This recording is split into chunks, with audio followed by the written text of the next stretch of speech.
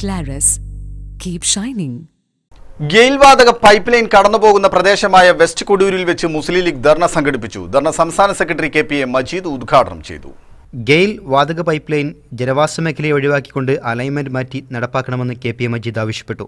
രാവിലെ 9 മണി മുതൽ രാത്രി 9 മണി വരെയായിരുന്നു ധർണ. ജനങ്ങളെ അടിച്ചമർത്തിയും ഭീഷണിപ്പെടുത്തിയും കൊണ്ടുള്ള വികസന നയം അംഗീകരിക്കാൻ സാധ്യമല്ലെന്നും കെ.പി.എ. മജീദ് കൂട്ടിച്ചേർത്തു. ജനങ്ങളുടെ പ്രയാസങ്ങളും ബുദ്ധിമുട്ടും വികാരവും കേൾക്കാൻ അധികാരികൾ തയ്യാറാവണം. ജനങ്ങളുടെ പ്രയാസങ്ങളും സംശയങ്ങളും ദൂരീകരിച്ച് പദ്ധതി പ്രദേശത്ത് ജനങ്ങളെ കയ്യിലെടുത്തു വേണം പദ്ധതി നടപ്പിലാക്കേണ്ടതെന്നും അദ്ദേഹം പറഞ്ഞു.